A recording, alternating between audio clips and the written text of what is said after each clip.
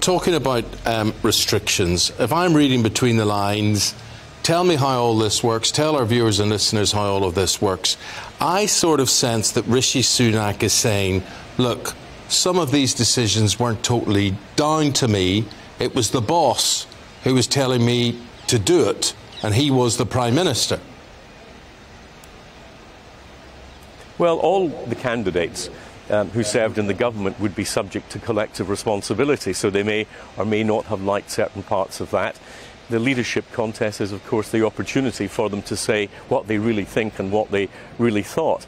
All the candidates would have voted for the government's financial package. They would all have voted for the spending in the pandemic. They would all have voted for the tax changes in the budget and later on. So I don't take such a strict view that you said one thing one time and you're saying something different another. They all, under collective responsibility, took that collective view.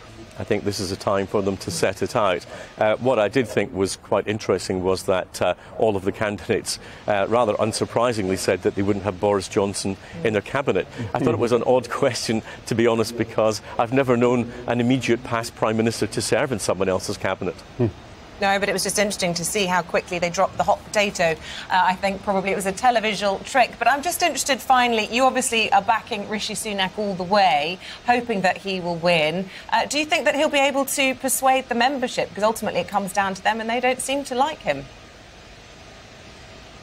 Well, I did my own constituency executive there on Friday night, and he had gone down extremely well with the membership there. Ultimately, they have to choose who they think will be the best Prime Minister and who they think is best qualified to be the Prime Minister in under 2 months' time. And I think with the experience that he's got, the fact that he showed his courage in the Brexit debate when, as a young MP, he was being pressured by David Cameron to oppose Brexit, but he decided that despite what it might mean for his career, he was going to stick with his beliefs. I think that matters a great deal, and ultimately I think that's what leadership is.